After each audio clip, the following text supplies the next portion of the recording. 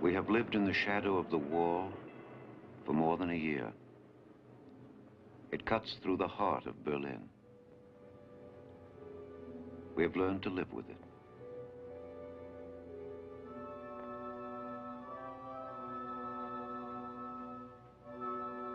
We refuse to think that it will always be this way.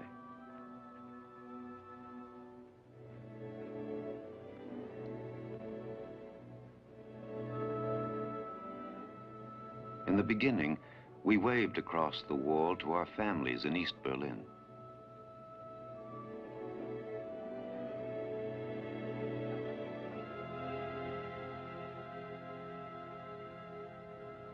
It didn't matter who watched us. But later, the communist policemen came and stopped our families from waving.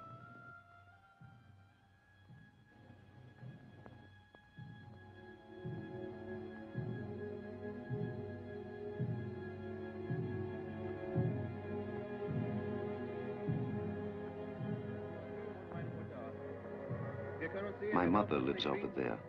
They'll move her away if she dares to wave. It's forbidden. I speak to my children in East Berlin with hand signals, making certain the guards are not watching. I don't want them to harm my family. We have become good with our signals.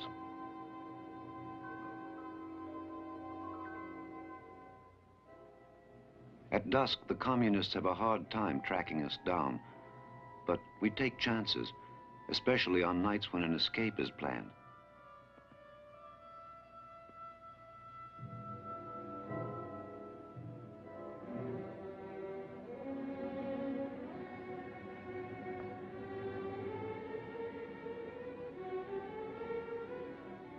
In the beginning, many people escaped in broad daylight by jumping out of windows facing the western sector of the city.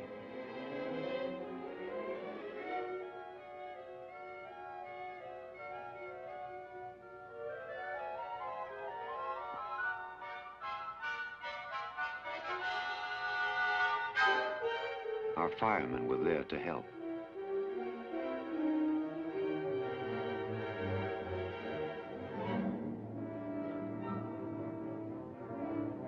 We remember the woman being held by communist guards to prevent her from joining her family.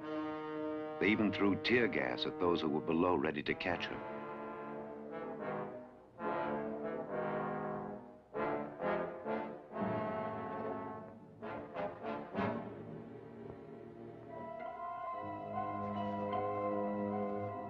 That's when they decided to extend the wall and cut access to the buildings facing West Berlin.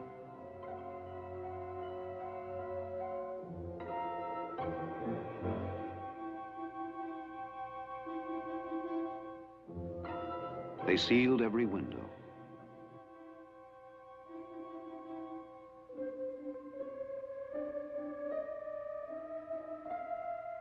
Many bricklayers came over to our side of the wall rather than do that kind of job.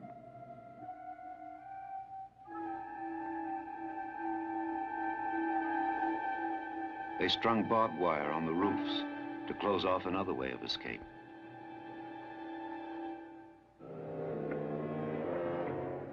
Many homes along their side of the wall were razed.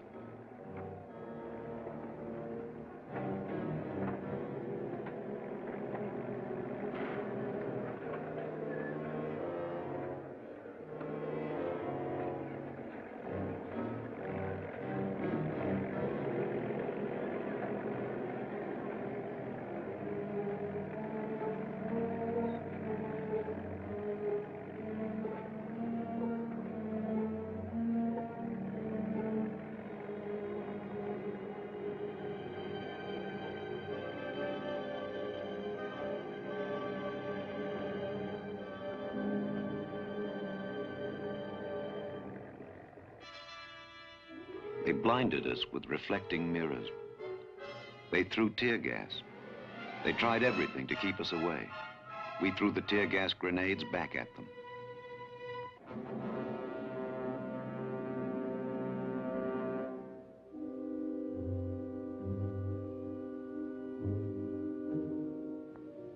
laid minefields in the countryside. They increased their patrols. They planted new watchtowers. But we watched them too, and soon learned their weak spots.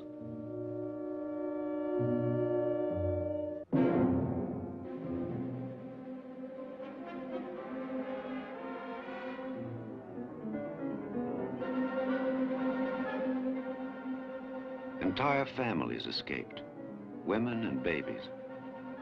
We were waiting for them.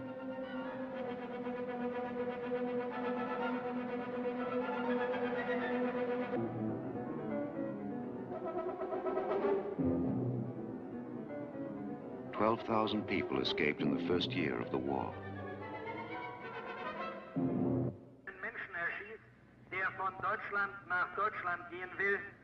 Our loudspeakers told the communist guards that to shoot a refugee was murder, that they would be held accountable, that they could not claim orders from higher up.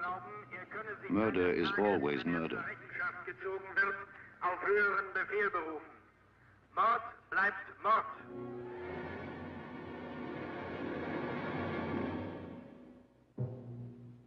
On a Friday afternoon, they shot an 18-year-old boy as he was trying to scale the wall into West Berlin.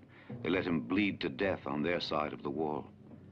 Then they took his lifeless body and took him away. His name was Peter Fechter. He was an apprentice bricklayer.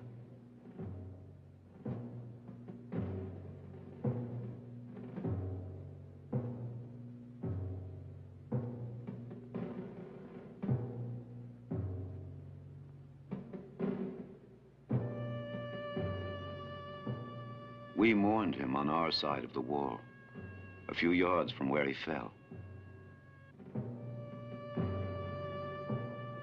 Peter Fechter was one of 50 people who died trying to escape during the first year of the war.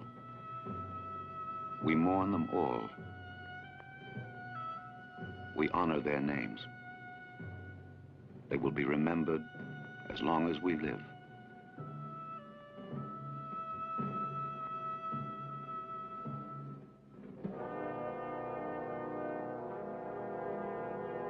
At 12 o'clock on August 13th, on the anniversary of the war, West Berlin paused for 3 minutes of silence.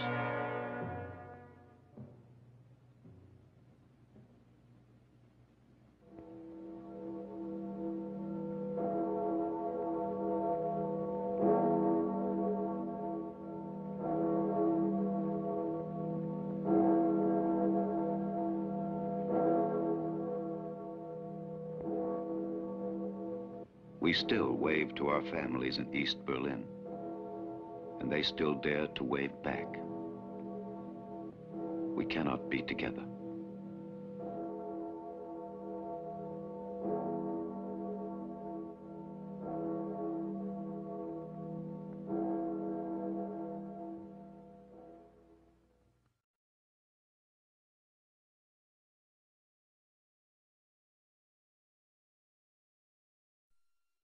To close off another way of escape.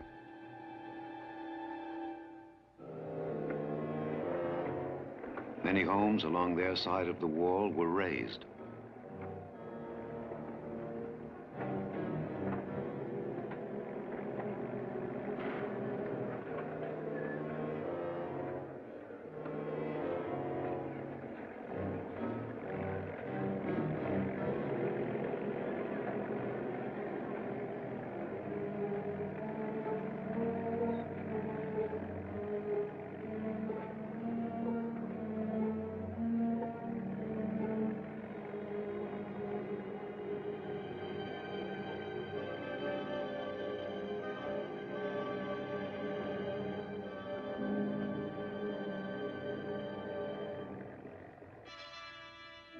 They blinded us with reflecting mirrors. They threw tear gas. They tried everything to keep us away. We threw the tear gas grenades back at them.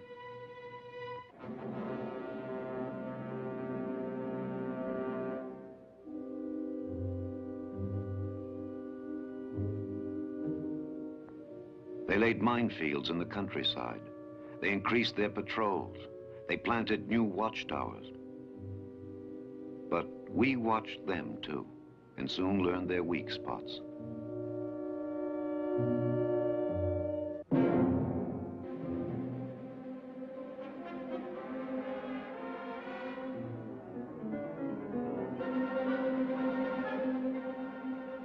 Entire families escaped, women and babies. We were waiting for them.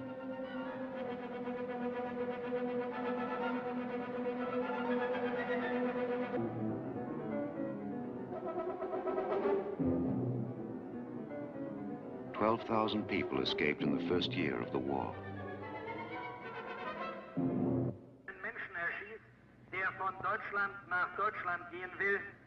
Our loudspeakers told the communist guards that to shoot a refugee was murder, that they would be held accountable, that they could not claim orders from higher up. Murder is always murder. Mord bleibt Mord.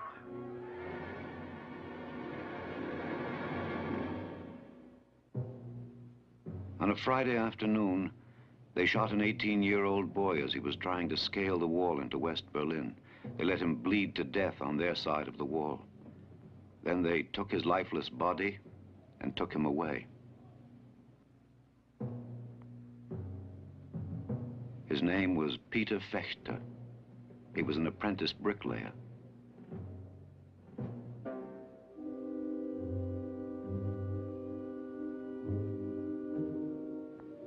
They laid minefields in the countryside. They increased their patrols. They planted new watchtowers. But we watched them too, and soon learned their weak spots.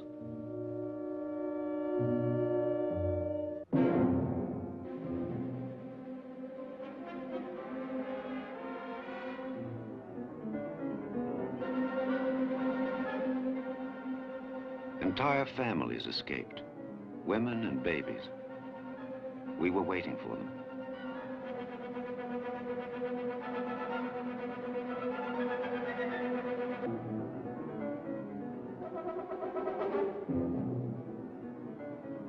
"12,000 people escaped in the first year of the war.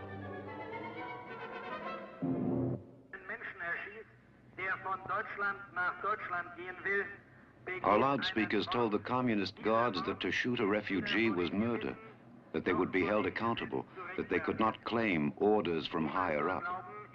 Murder is always murder. Mord bleibt Mord.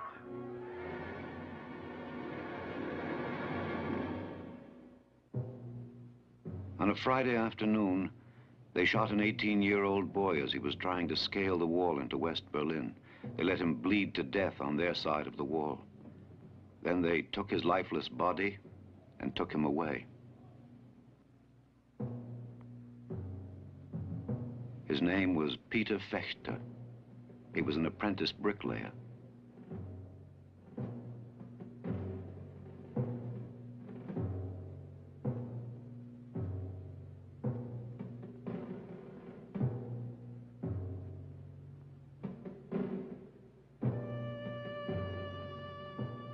We mourned him on our side of the wall, a few yards from where he fell.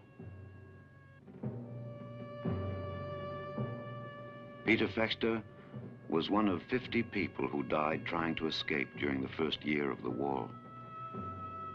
We mourn them all.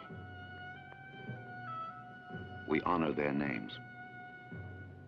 They will be remembered as long as we live.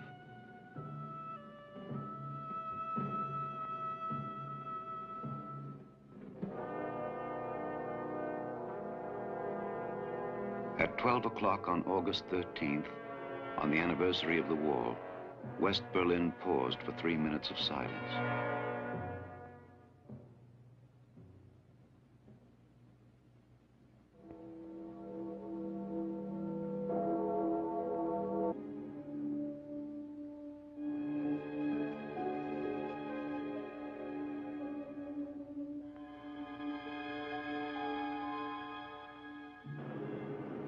We have lived in the shadow of the wall for more than a year.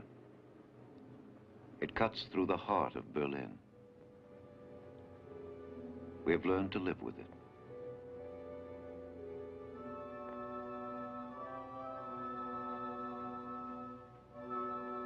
We refuse to think that it will always be this way.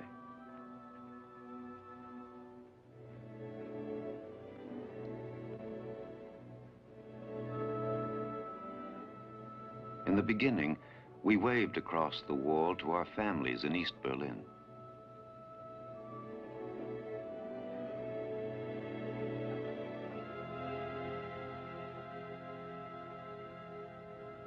It didn't matter who watched us. But later, the communist policemen came and stopped our families from waving.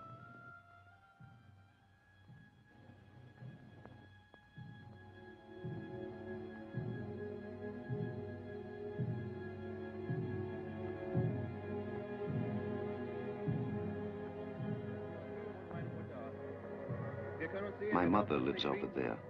They'll move her away if she dares to wave. It's forbidden. I speak to my children in East Berlin with hand signals, making certain the guards are not watching. I don't want them to harm my family. We have become good with our signals.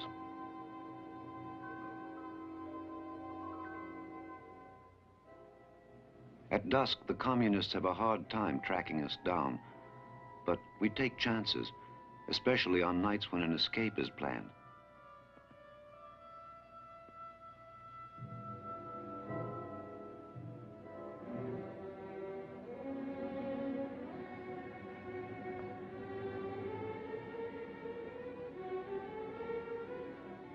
In the beginning, many people escaped in broad daylight by jumping out of windows facing the western sector of the city.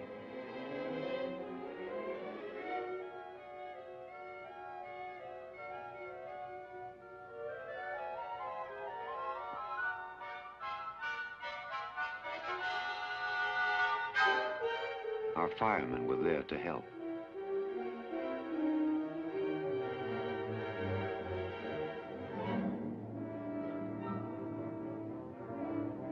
We remember the woman being held by communist guards to prevent her from joining her family.